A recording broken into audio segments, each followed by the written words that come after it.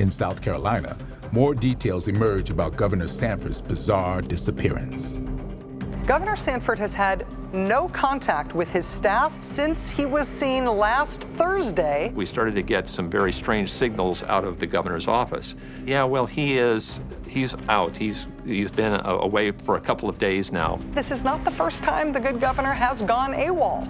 A spokesman for Mr. Sanford told NBC News, quote, after the session winds down, it's not uncommon for him to go out of pocket for a few days at a time to clear his head. He released a statement a little bit later on that evening that says that the governor is hiking the Appalachian Trail and that he'll be back in a couple of days. Now, at the time, it's important to remember that everybody in the office thinks this is true.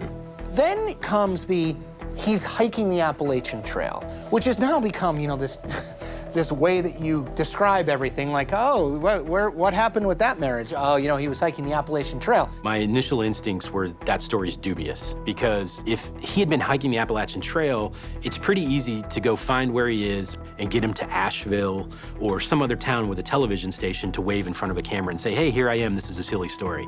They couldn't do that. So pretty quickly, my editor and I kind of looked at each other in the newsroom and we said, what about those emails? Those emails are a batch of correspondence that had been anonymously leaked to the newspapers 6 months earlier. Emails purportedly written by Sanford to his mistress in Argentina. There were lots of details in there about his personal life that we knew to be true, but we did have some doubts about whether these could be an elaborate hoax. We all just kind of said, you know, this could be it. We had already started checking flight schedules between Atlanta and Buenos Aires, Argentina. We knew that the next flight back from Buenos Aires to Atlanta was Wednesday when they told us the governor was coming back.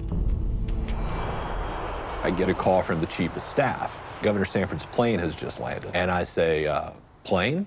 He says, yeah, the Governor Sanford was in Argentina. Oh, and it gets better. Gina Smith from the state called him at the airport. Sounds like we're gonna have a lot of explaining to do today.